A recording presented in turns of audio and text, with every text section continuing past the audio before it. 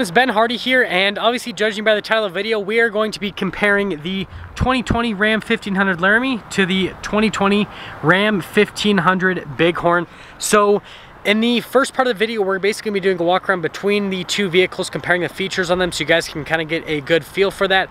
And then we're going to sum things up by going over, you know, the pricing on the vehicles, obviously, and then, you know, what I think you should go for depending on what you're using the truck for. As always, a big shout out and thank you to Larry H. Miller Dodge Ram here in Sandy, Utah for providing us with the trucks. Let's get right into the video. Let's start onto the hoods of both the trucks. Let's go to the Bighorn first and foremost, and it's going to be identical to the one inside of the Laramie. So we have a naturally aspirated 5.7 liter Hemi under the hoods of both of the trucks. And then in terms of power outputs, 395 horsepower, 410 pound-feet of torque, both of them through an 8-speed automatic transmission. And then both of these trucks have the available engine options are identical between the two. So you can get 3.6 liter V6 in either truck, you can get the 5.7 Hemi in either truck, and you can get the 5.7 Hemi with e-torque in either truck. And then up and coming, you can get the Eco Diesel in either truck, later availability for 2020. Now let's finish things up with exterior styling. So this one is a night edition package. So the Bighorns come standard with the halogen bulbs. The night edition blacks out the grille and it blacks out the headlights. And then you can see the Bighorns will all come with fog lights. This one's got parking sensors integrated into the bumper, and then tow hooks as well. The Ram logo's all blacked out. And then you can see traditional Ram hood, and then it's got the 1500 Hemi badging all blacked out on the side right there. On the sport package here, you can see that it kind of does a mix between like the blacking out, so, and then also still keeps chrome elements. So like on the hood, for example, this is still chrome. Sport hood though on the Laramie that you cannot get on the Bighorn, sadly. You've got full LED lights, which these LED lights you can get as an option on the Bighorns, Ram logo. And then you can see the bumpers are body painted since this is a sport, and then you can see the fog lights. Look at the difference between those, and then you can see parking sensors at the bottom of the bumper with the tow hooks. Now looking at the tire and rim setup between the trucks, it is actually identical, and if you look, it's the same rims. This one's just powder coated black, 20-inch rims, 275 millimeter tires, 20-inch rims, 275 millimeter tires. And then those rims are chrome, those ones are black. Other than that, the setup is identical. But note, you can see a little fender flare here, whereas the Bighorn, it's just no fender flare. And as we are walking down the side, this one has side steps, this one doesn't, but you can get side steps with the Laramie if you want. And let's head out back. We have our key fob here for the Bighorn. You got a couple functions, your lock and unlock and remote start. So press that twice. First time we'll lock it, second time we'll remote start it. This truck's almost out of gas, so it's not gonna do the remote start function probably. Yeah, not gonna do it. Anyways, if we unlock the truck fully, we can pop over to the back with the tailgate. This one has the slow lowering tailgate with it, and then you can see those are the slots that you can put LED lights. This one's got a 5'7" bed, and then you can see that it's got the power rear sliding window there with the cargo light up top. Lifting up the bed is really light, Ram logo all blacked out, 4x4 badging. It says Bighorn on the back, and then you can see the bumper body painted exhaust tips are all blacked out, got their little receiver hitch, and then right there you can see you've got some plug-ins as well for towing. Now here is the key fob for the Laramie. It's got a couple more functions on it, well, just one more function. Has a tailgate release, but we'll see if this one starts up. Maybe it has enough fuel. Oh, there we go. By the way, the exhaust on both of them will sound identical, so this counts for both trucks. Anyways, the other function is the tailgate release, so press that, and that is what will lower down the tailgate, as you can see, in an awkwardly slow fashion. But you can see you've got covering on the back, because this has the multi-function tailgate. Go over that in a minute. Full bed liner. This one has the LED bed lights. You've got little cargo sliders, power rear sliding window with the cargo light up top. Lifting up this bed with this multi-function tailgate, it's going to be heavier than that bed. I mean, you can even hear how it sounds, but to open up the tailgate, you just press that little latch down there, and then you pull this little latch here, and then the bed is open like that.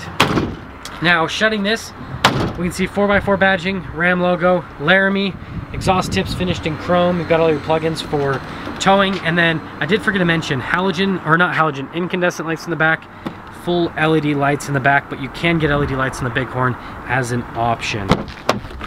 Now here on the Bighorn, you can see cloth trim with the black trim on the door. We've got leather with the stitching, window control right here with the door handle, one of the speakers for the sound system, and then we can fully pop in and see the whole seating setup. So cloth seats here in the Bighorn. You got a little cup holder pull out here with the Bighorn. This particular one has the rubber floor mats with it, and then you can see that you've got a full power outlet down there with some USBs, and then you've got vents, cup holders, more of that black trim, ice buckets here on the side, and then you can lift up the seats for a flat loading floor here in the Bighorn. Now here in the Laramie, let's look at the door panel. Suede insert, black trim, leather up top with stitching, more of the leather with more stitching, window control, one of the speakers for the sound system, and then you can see the seats, full leather with the suede inserts on them. And if we actually pull this down, you can see how that looks different compared to the Bighorn. Got a little felt in there, some cup holders. Seats still do fold up. You got a little storage floor in there, ice buckets, and then cup holders, more of the black trim around. Full charging stations, USBs, everything, so that whole area kind of looks the same. Now coming around to the front of the Bighorn here, cloth insert again, black trim, got the leather with the contrasted stitching. All of your window controls are here. The mirrors are power folding here on the Bighorn. Another speaker for the sound system, power adjustments on the seat, and then this is for lumbar. You can see full cloth seats with the contrasted stitching, and then just down below right there you can see that's the hood latch release. Power adjustable pedals. This is your parking brake right there, and then your light controls. I leave in automatic mode typically. Fog lights, cargo lights, and then these are for the gauges, and then the steering wheel is going to be manually adjustable.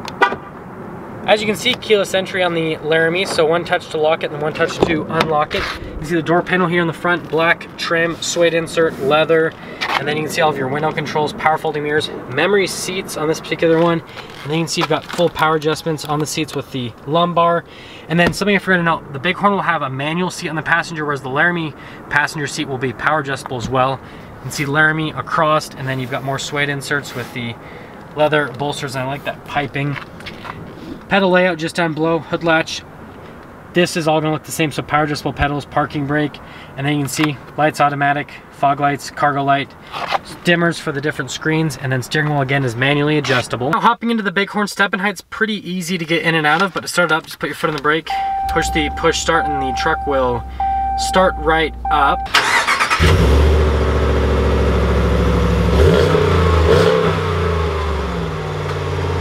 Now on the steering wheel here, we can see we've got our cruise control. This is to manually shift the gears. Ram logo in the center here on the truck. You can see the steering wheel fully wrapped in leather with contrasted stitching. These are the controls for the center screen, voice command controls.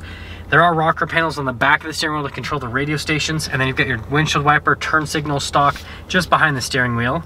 Now you can see the gauge cluster setup, so RPMs on the left side, you can see that you've got the speed on the right side, and then you've got that little center screen which you can scroll through a bunch of different menus on the Bighorn. This is the more upgraded unit, so a really nice look to it in general. Now coming over here, we've got the 8.4-inch touchscreen here on the Bighorn. Really responsive, really easy to use in general. You've got a couple controls, so you've got your heated seats and heated steering wheel, and then you can see the backup camera. There is a little zoom function right there on the backup camera, and then you can see your little phone tab, everything. And like I said, dual zone climate as well with this, so really easy to use. Now I've got all of our analog controls down here, so analog controls for the touchscreen, analog controls for heated seats, heated steering wheel, dual zone climate controls right there, and then you've got your parking sensors, tow haul mode, stability control, and then right there you've got your trailer brakes. You've got a couple charging stations down in this area. That's where the CD player used to be, and now it's just kind of like a little storage area. You can hold your phone down here, and then you get a little charging station right there, full power outlet. Before we dive more into the console, this is your shifter for the 8-speed automatic right there, dial shifter. Got 2-wheel drive, 4-wheel auto, 4-wheel high, true neutral, and then 4-wheel low. And then yes, if we pop over here, got your center console, so this slides back and forth. Has some cup holder storage here. You can pick up the top here. Note what the materials look like, especially on the top as well. And then you see you've got little charts there, and you can see all of the storage. And while we're on the topic storage, here is the glove box. So dual glove box in the Bighorn, and that says Bighorn on the outside of the glove box, and then it's kind of like rubberized. It's actually pretty hard to touch just all around in this area. Now up here we've got all of our light controls. That's for your power rear sliding window, universal garage door opener. Everything else though is pretty simple up in this area. Now, wrapping things up on the interior of this Bighorn, let's quickly talk about pricing. So this Bighorn stickers for about $52,000 before any type of market adjustment. It's pretty much a fully loaded night edition. But with that all being said, let's head over to the Laramie to see what the front interior is like on that truck. Laramie is a push button, so put your foot on the brake, push the push start, and it'll start right up. Those steps in that Bighorn make it easier to get in and out of versus this truck, which has no steps.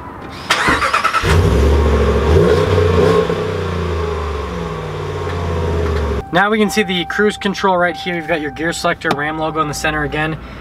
You got the steering wheel with the contrasted stitching on the center of it. All of your controls for the center screen, voice command controls. Rocker panels on the back of the steering wheel to control the radio stations. And then again, turn signal, windshield wiper stock. Now here we've got the little gauge cluster. You notice this is gonna look identical to the Bighorn. So RPMs on the left side, on the right side, you've got your speedo, and then you've got that same little center screen that you can scroll through a bunch of different menus, but pretty simple setup. So this Laramie has the 8.4-inch touchscreen just like that Bighorn does next to us, and you can get 12-inch screen in either the Bighorn or the Laramie. So same on that. You can see the touchscreen is really responsive, easy to use. This one happens to have navigation on it as well, so it's got that pinch to zoom function, heated and cooled seats, heated steering wheel. You can see the backup camera with the little zoom function on it. Other than that though, things are pretty straightforward. Still get the dual zone climate with this as well. Now just down below we've got all of our analog controls. So analog controls for the heated cooled seats, you've got your analog radio controls, dual zone climate controls, your parking sensors, tow haul mode, stability control, trailer brake. See charging stations down here, and then they've kind of made it look a little bit different on this truck. And then you can see you've got little holders for the phone, and then right there you've got that for a little power outlet, same area. And then again for the 8-speed automatic, but you notice the shifter, the finish on it's a little bit nicer. 2-wheel drive, 4-wheel auto, true neutral, 4-wheel high, and then 4-wheel low. Now center console, you can see this pretty much all looks identical. This has felt on it though, whereas the Bighorn was rubber. And then you can see it's still got the same little tables. Everything here is gonna look pretty much the same. Glove boxes, you can open those up. Again, these have felt in them where the Bighorn did not. And then you can see the dash with some stitching and then soft touch, whereas the Bighorn was just kind of like the hard touch plastic, kind of like what that is right there. And then it says Laramie on the front. Up top again, power rear sliding window, light controls, universal garage door opener, so pretty simple. And then you've got little microphones for the Bluetooth. Now let's wrap things up on this Laramie Sport to go over pricing on this. So this Laramie Sport is priced at $57,000 MSRP roughly before any type of market adjustment. So it's about $5,000 more than that Bighorn. But that all being said, let's finish things up to kind of compare the vehicles back to back at the end of the video. Final thoughts between the two vehicles. Here's what I have to say. If you're getting a Bighorn, if you get kind of like a baseline Bighorn, that is a really good value. But once you start loading up the features on the Bighorn, it gets really close to pricing on a Laramie. So at that point it would make more sense to get a Laramie. It just depends on how many options you add. So if you want a ton of features, the Laramie is going to be the better route to go because it has more standard equipment. But if you're not getting a ton of features, you're going to go for more of like a baseline Bighorn, then that's going to be a better value. You're going to save yourself quite a bit of money. But I mean, other than that, they're super similar. They're built off the same platform, same engine, same transmission, everything the same. It's just cloth interior versus leather interior, a little bit more standard equipment versus a little bit less standard equipment, as you guys saw in the video. And then you also saw the pricing difference between the two trucks. That is going to wrap things up for today's video. I really appreciate all of you for watching. Two very, very beautiful trucks. Absolutely love them. But as always, if you're stopping in for the first time, please subscribe, comment down below what you thought, and then again, a big shout out and thank you to Larry H. Miller, Dodge, Ram, Jeep, Chrysler here in Sandy, Utah, for providing us with the trucks. Check out their inventory in the link below if you're in the market for a new Ram. Now I gotta park this back. Fun, fun, fun. Okay. And also, sneak peek. That truck's gonna be in our next comparison, and the red one.